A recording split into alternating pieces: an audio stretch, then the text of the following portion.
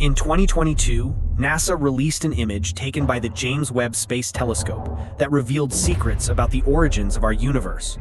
In this image, there are thousands of galaxies, but what's truly remarkable is that it was captured from an incredibly tiny patch of the sky. To put it into perspective, imagine holding a single grain of sand at arm's length. That grain of sand represents the size of the area in the sky from which the James Webb Telescope captured this image.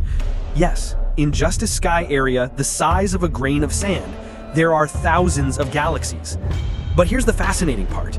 The distorted-looking galaxies in this photo aren't actually misshapen. They only appear that way because they're incredibly far away, and in front of them lies an enormous supercluster of galaxies. This supercluster is so massive that it warps the space around it, bending the light from the galaxies behind it, making them appear deformed. Even more astonishing, these warped galaxies are the oldest cosmic structures humanity has ever observed.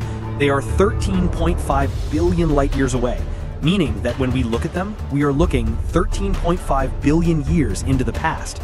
Since the Big Bang happened 13.8 billion years ago, this means the James Webb Telescope came within a hair's breadth of capturing the moment of creation itself.